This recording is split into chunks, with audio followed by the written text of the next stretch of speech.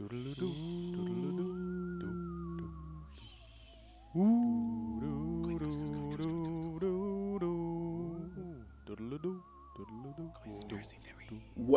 to Coyspiracy Theories, Episode 1, Hugo Lloris. On the 13th of July, 2015, the Frenchman was injured, or should I say he fractured his wrist.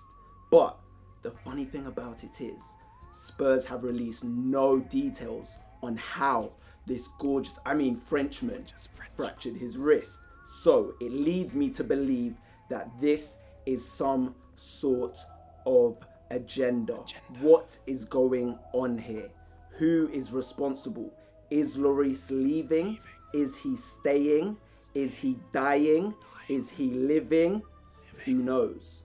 All I know is that Spurs are up to something. There's money involved. When there's money involved, the Illuminati's involved. He got injured on the 13th of July. 13, unlucky number. Lloris, French. What else is French? Louis Vuitton. Who owns Louis Vuitton? LVMH. They are known as an Illuminati organization. It's all links. Lloris is 28. That is an Illuminati number as well as 13. Do your research. If you knew, you would know. And if you know that you knew, then you wouldn't know that I know this. But I know this. This is proven. Do your research. Go on the blogs. Watch the videos. I am What are you doing? I expected this from Craig, but Barnaby. Sorry. You're meant to be the producer of this.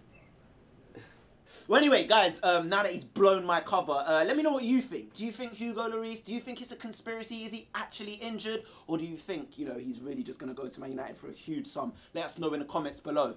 Thanks a lot, Reece. Unbelievable. Sorry. Another Marseille player is interesting Spurs, according to the Daily Mirror. It is the striker, Michy Batshuayi.